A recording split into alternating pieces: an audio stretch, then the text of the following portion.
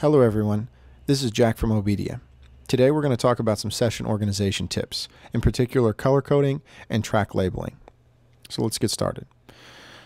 So right now my session is completely colorless as far as my tracks and my clips. All my clips are black and all my tracks are black. If I go over to my mix window, it's the same thing.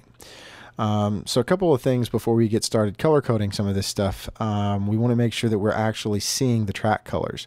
So what I mean by that is over here on the edit window drop down, I have this track color option, and you can see if I have the track color enabled, in this case it's still black. That's because all the track colors in this case are black. If we go to the mix window, we have this little color tab down here, and I can come down here to my view options, and track color is shown or is not shown right now, and if I show it, all the tracks are black. So one of the things that I like to do, right now the session has been mixed, so I understand which track is which. It helps obviously that they're labeled. But if I select, from the top to the bottom here, if I just click the top and then hold shift and select to the bottom of my drums and have all these drums, what I like to do is color everything in every session the same. So all my drums are blue, and I always use this blue for my drums. In order to get the clips and the track color the same, we want to make sure that this preference option is selected within the display tab, and default clip color coding is set to track color. So once that is confirmed, then we can turn this little button on, which will basically turn the whole track or the whole channel strip that color, as opposed to just black and then the color over here.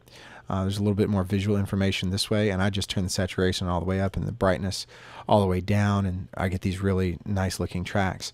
So moving on here, if I go to, actually this is a drum track as well. Then my shakers, that's a different kind of percussion.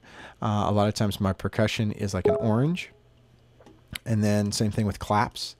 And then with my bass is purple most of the time. You can do whatever colors you want. And then my guitars are green. And then my vocal, my lead vocal, a lot of times I make pink.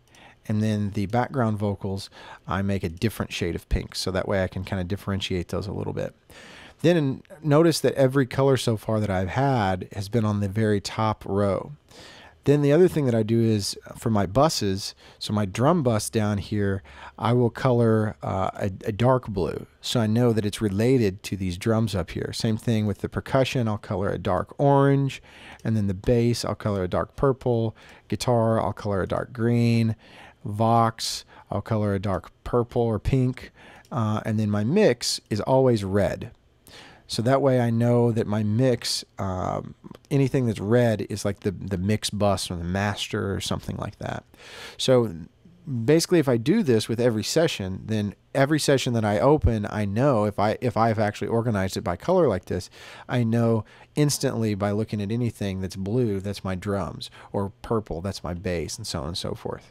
So that's just a little color coding tip for you, and hopefully you can come up with your own color scheme and make your sessions a little bit easier to navigate. Thanks for watching.